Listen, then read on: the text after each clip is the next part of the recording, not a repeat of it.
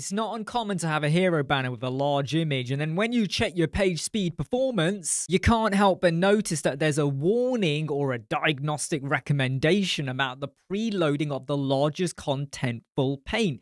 And when you click into it, it might be text or it might be an image, and you're going, well, it's a WebP image, it's sized properly. Why is that coming up? And it may appear to be a bigger problem on the mobile. Now, don't be fooled by the value of 8.5 seconds. It does not take that long, and these always exaggerate it. But you're going to be told that you need to sort this out. You need to preload it. And the time to first byte is, 600 milliseconds, and that could bother you. So how do you sort that out? It's really easy to do. What we need to do is preload the image in your hero banner, because that is the biggest thing that's being loaded, and the time to first byte is saying it takes 600 milliseconds.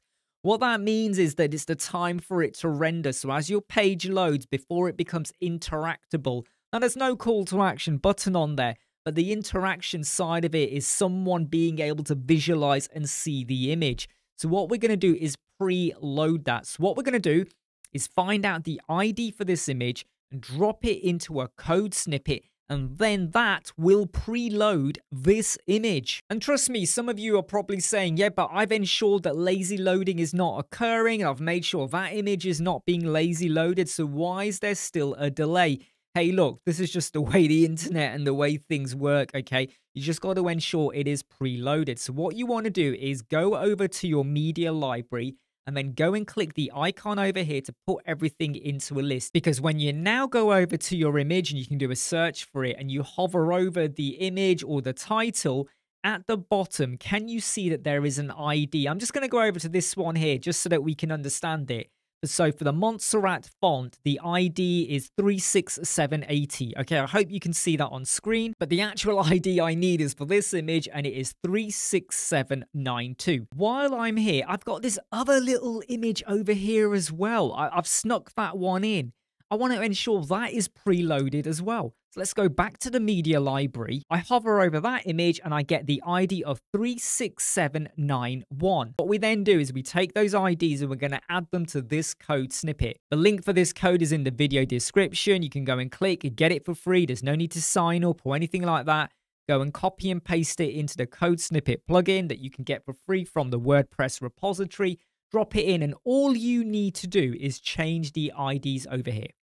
If it was just one image, get rid of the comma and get rid of the second value. If there's 5 images you want to preload, and please bear in mind, don't be silly here. Don't start to preload like 20 images, especially if loads of them are way down the page, because they will load. What we're really worried about is the images right near the top above the fold before you scroll down.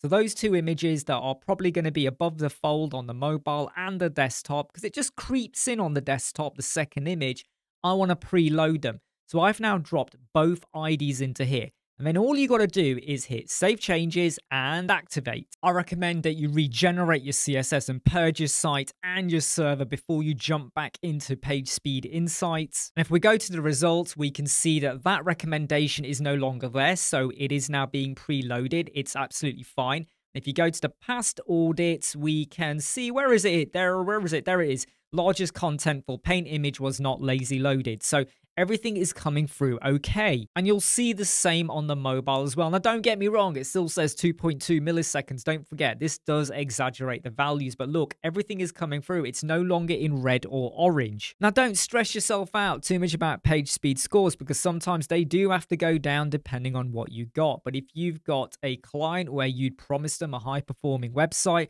or maybe this one little thing is bringing the score down and you just want to pump it up a little bit, because this can easily add like 20% back onto your score. This is the code snippet you need to use. Add in your IDs. It now ensures they're preloaded.